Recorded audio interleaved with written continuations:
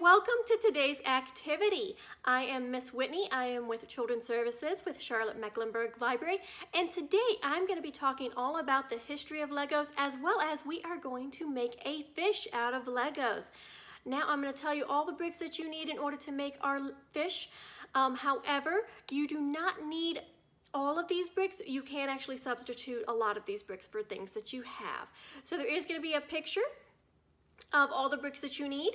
You need 2 1x1 bricks, 2 1x3 slope inverted bricks, 2 studs, 1 2x3 slope inverted, 1 2x2 brick, 1 2x3 brick, 1 2x2 slope brick, and 2 2x1 slope bricks. Now again, most of these you can substitute for different bricks as we make our fish. However, in order to make the fin shapes, you will need at least 2 inverted slope bricks. So go on ahead and gather those bricks and join me back here, and we're going to talk about the history of Lego as well as build a fish.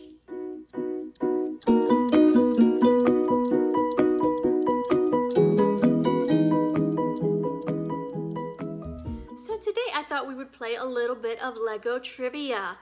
All the information I am using is from the book What is Lego by Jim O'Connor, and it is from the Who is What is series. So let's get started. Billund, Denmark is the home of the Lego toy company. How many Lego pieces are made in Billund, Denmark every year? Is it A, 19 million, B, 19 billion, or C, 30 million? Are y'all ready for the answer? If you chose B, 19 billion, then you are correct. That is 19 with 9 zeros behind it. That is a whole lot of Legos, y'all.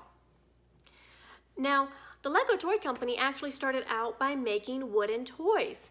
So they didn't offer Lego bricks right off the bat. So what year were Lego bricks introduced to the public? Is it A, 1930? B, 1949, or C, 1958?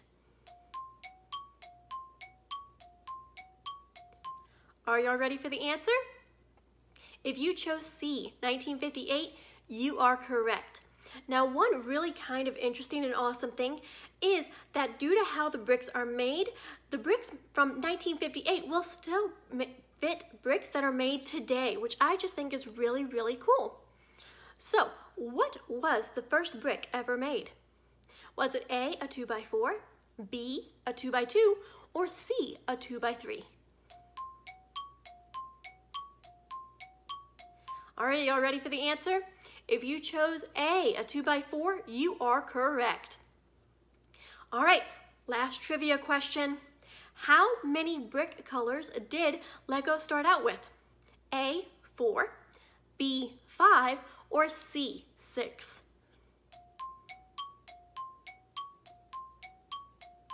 Okay, are y'all ready for the answer? If you chose B, 5, you are correct.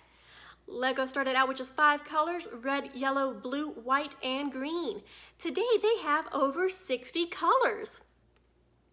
All right, if you want to find out more about Lego's history, go on ahead and check out the book What is Lego by Jim O'Connor.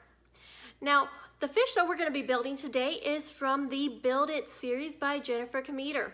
Now, this series is completely available online via Hoopla. It has books for how to make dinosaurs, race cars, sea life creatures, and robots, just to name a few. Now, these books give the instructions in the same way that Lego gives instructions, meaning that it's all pictures and absolutely no words. The table of contents even just shows a model of what you're going to be making along with the page number. And lastly, this series uses very common bricks. They use bricks from the classic set. So more than likely you have most of the bricks that this book series uses. All right, so now it's time to gather up some bricks and get to building this fish.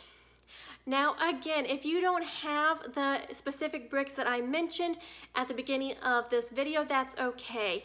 I'm going to give you some tips on how to modify the pattern so that you can still make a really awesome fish. So with a little bit of creativity, you can make a fish out of whatever bricks you have available. So this is the fish I'm going to be showing you how to make today.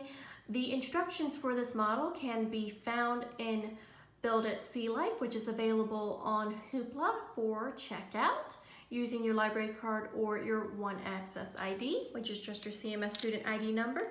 I'm also going to be building this fish as well so that you can see how to modify the instructions for this to create a fish, even if you do not have the specific bricks available.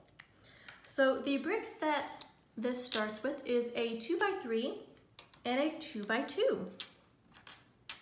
So you're going to take the 2x3 and the 2x2 and you are going to put them on top of each other like this.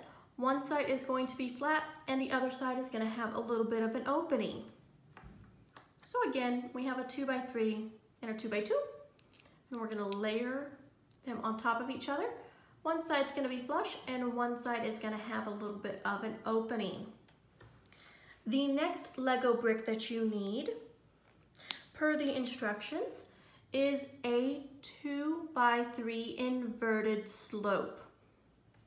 Now, if you do not have a 2x3 inverted slope brick, you can also use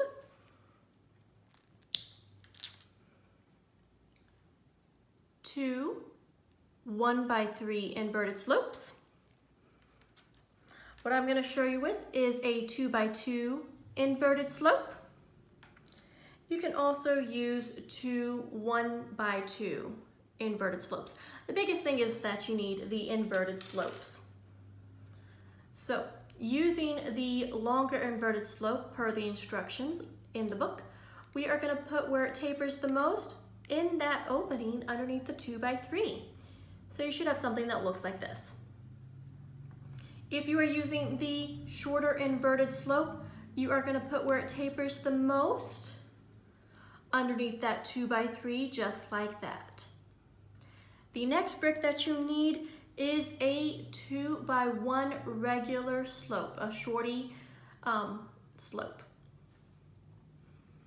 So on our fish that follows the instructions, we are going to take our 1x2. You can also use a 1x1 if you have that instead. And we're going to put that on top of the fin. Biggest thing that you need here is that it's flush here and tapered towards the body. So I'm actually going to show you how to use two 1x1s with a slope in order to make that taper as well. For the shorty, again, you can also use a 2x1 for this. So I'm going to put that there, and as you can see, we have it tapered towards the body, but we also have this opening here. So I am going to use a 2x1 or a 1x2, and at that you can also use two 1x1 bricks. But again, the biggest thing is that you have it flat here and it's sloping towards the body.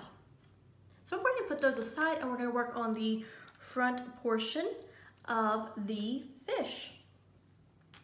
So for this, the instructions call for two 1x3 inverted slopes, but you can of course also use any of the other inverted slopes as well. For this particular fish, I'm going to use a 2x2 inverted slope as I throw it on the dining room table. Per the instructions, you will need two 1x1 bricks. The instructions actually call for two 1x1 bricks that have this little side stud here. Of course, if you do not have that, that's fine. You can use the smooth ones. I'm going to use the smooth ones for this particular example. So using a 1x1 brick and the 1x3, I'm going to just put that 1x1 brick on the very back of the inverted slope to where it's flush on one side and the two studs on the slope are open. I'm going to do that again. Again, flush here, and the two sides where it is slopes are open. If you are using the shorter inverted slope, you can again use 1x1 bricks for this one. I'm gonna actually use a 1x2 brick. And again, the really important thing is that on one side it is flat, and on the other side where it slopes, those are open. So the next piece that is called for in the instructions is actually a 2x2 sloped brick, which looks something like this, but of course all one color. I do not have a 2x2 sloped brick, so I'm gonna use a 1x2. And we're gonna take the main body of the fish and add the sloped brick to the very end. The biggest thing is that you want the opening underneath that slope. And again, now if you also want to use a little bit longer of a slope, you can. The biggest thing is, again, you want that slope to be available underneath. You can also pull it back a little bit and have a fish shape more like that. All right. So then we are going to take the bottom part of our mouth, because this is actually the bottom part of our mouth that we just the fish's mouth, and we are going to attach that to the sloped part that's hanging over. And again, we're going to just attach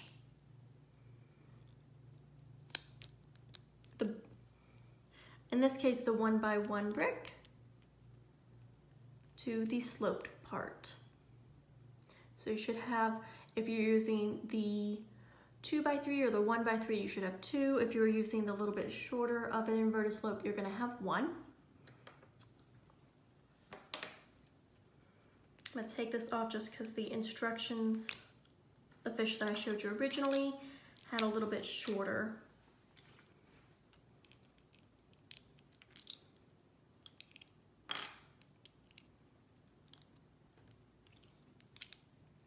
You get to see me do a quick build. There we go. So you should have something that looks like this. Per the instructions, you're then going to use a 1x2 regular slope and add that to the very, very front, so you get this nice taper.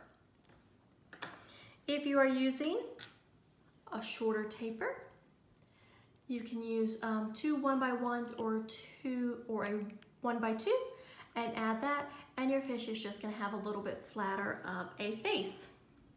Now, if you used the studs that have a little bit of a nub here, you can leave them just like that, or you can also add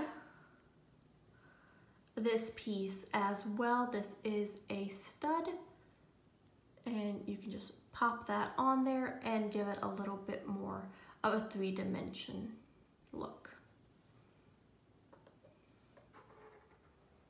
Thank you so much for joining me today as we learn about Legos and also build a fish out of Legos. I hope y'all had tons of fun.